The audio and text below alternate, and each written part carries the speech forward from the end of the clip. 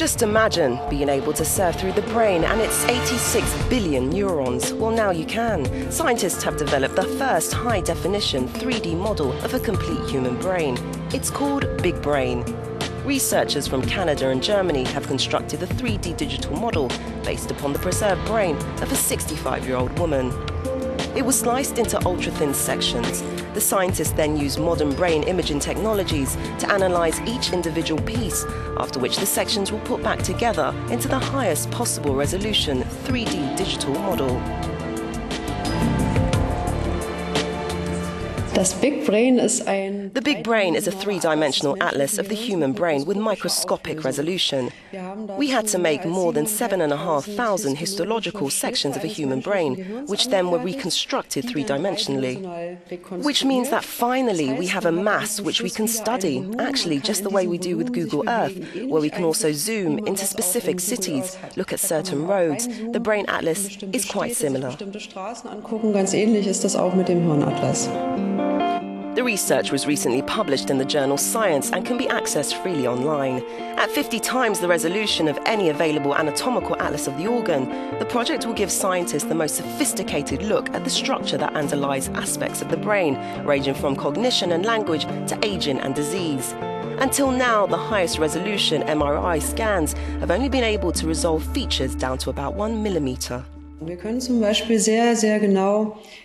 We can very precisely measure, for example, the surface and the cortical thickness. These are parameters that are important for neurodegenerative diseases, or we can get information about the distribution of cells in certain regions. There are also very, very small lesions in the brain, where it is very important not only to know what it looks like inside the core of the lesion, but also on the so-called penumbra. In all those cases, such detailed information is important. These could also apply to stroke patients.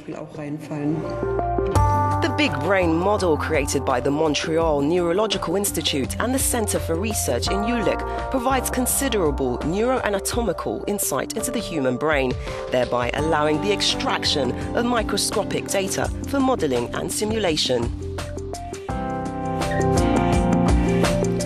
For neuroscientists, Big Brain will act as a framework upon which further layers of information about the function of the living brain can be added as new discoveries are made.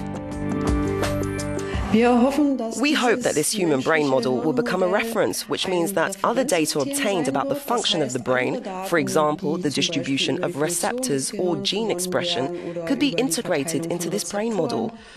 Secondly, we hope to be able to produce analyses based on this brain.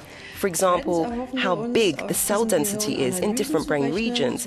These parameters are also used to ultimately allow modelling and simulation of the brain, and that's something we're also planning within the Human Brain Project. Simulation am Gehirn zu ermöglichen, und das ist ja etwas, was wir im Human Brain Project zum Beispiel auch vorhaben.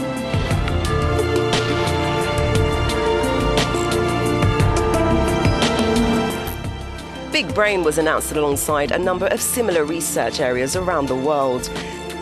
The European Human Brain Project is a €1 billion fund aimed at stimulating the brain using high-performance supercomputers to better understand how it functions.